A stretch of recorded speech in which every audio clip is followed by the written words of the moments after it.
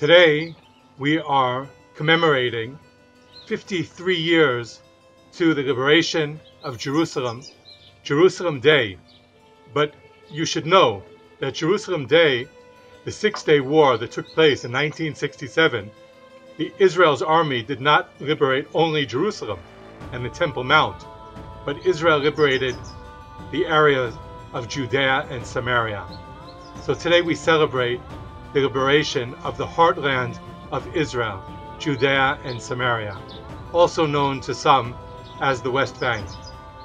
Now, many over the years have asked me about the history of the Jewish communities in Judea and Samaria that are also called settlements. And today I have some special news for you. This is David Ha'ivri.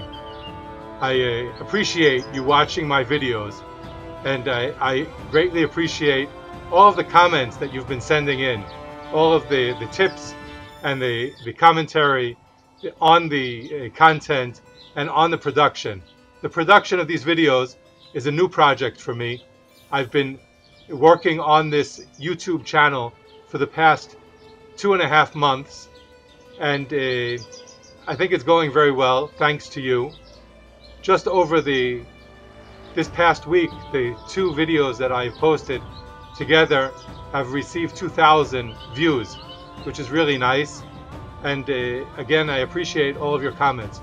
So if you are watching this, and if you are enjoying the content that I am posting onto YouTube, I would really appreciate it if you would subscribe and share the video with your friends on whatever platforms you're using. And please do write a comment in the comment section here below on the YouTube channel. No comment is too small or insignificant, so please do comment on the channel. Now, getting back to the history of the Jewish communities in Judea, I would like to tell you about a documentary that was made by a woman who was born here in the Shomron, in Alon Moreh, and she grew up in a family of people who were the pioneers of the Jewish communities in Judea and Samaria. Her father, Benny Katzover, was one of the first founding members of the Gush Umonim, and she had the opportunity to interview the founding fathers of the settlement movement. The documentary is in Hebrew, but it now has subtitles in English, and it is available on a documentary site. It's a pay-per-view. It's not free. You can watch the 4-minute trailer. I'll show a little bit here. And it's worthwhile if you want to learn about the history from the mouths of the people who were actually here when it was happening.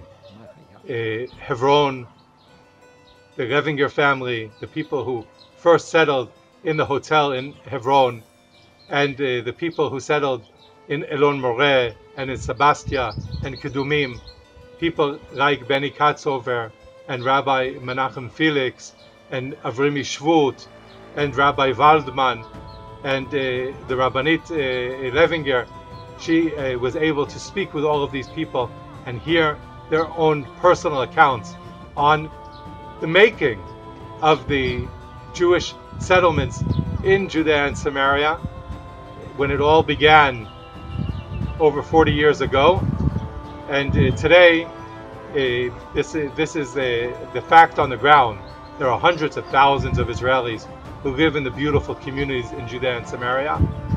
And of course, as always, I invite you to come and visit here in Israel and in Judea and Samaria to meet the people, to see the beautiful landscape, where our fathers Abraham, Isaac, and Jacob walked in the Bible. This is the land of the Bible. So I hope that you enjoy this. I will share the link to the documentary in the description below, and you can check that out. And if you do watch it, please come back to this video and tell me in the comment section